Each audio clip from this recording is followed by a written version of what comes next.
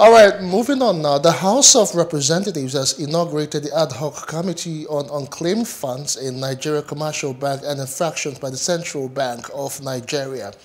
Meanwhile, the members of the committee have vowed to recover the over 1.2 trillion naira held in most commercial banks in order to assist the government finance the 2022 budget and curb the high rate of unemployment, inflation and insecurity in the country. Emmanuel Ehijide completes the report. According to the chairman of the ad hoc committee, Honorable Oyine Idem, the aim is to assist the federal government in financing the 2022 budget through recovery of hanging funds in the possession of unauthorized persons, individuals, and corporate bodies. He said the recovery will help in dealing with the ever-increasing budget deficit, settle foreign and domestic debts, amongst others. This assignment is very enormous. The assignment is very crucial.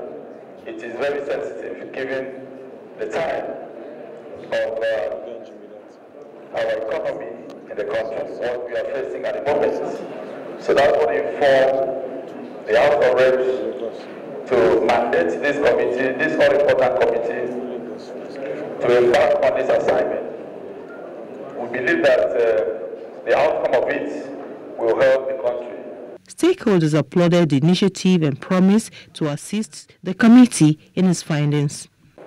It would appear that this is focused on unearthing the federal government balances belonging to the federal government and its agencies that may still be hanging in any of the commercial banks,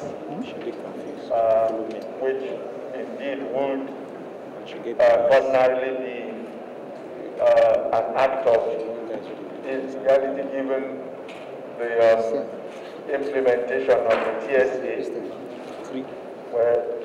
which grants, to the best of my knowledge, the Speaker, who was represented by the Deputy Speaker, Honorable Idris Wase, says the assignment of the ad hoc committee is backed by the Constitution and will help to expose corruption in the system.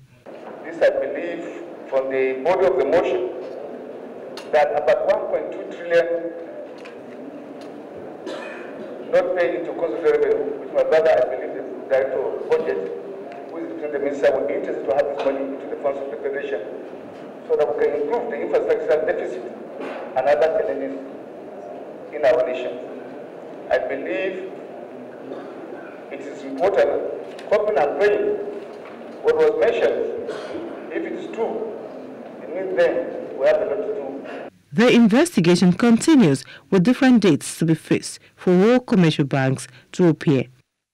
Hello. Hope you enjoyed the news. Please do subscribe to our YouTube channel and don't forget to hit the notification button so you get notified about fresh news updates.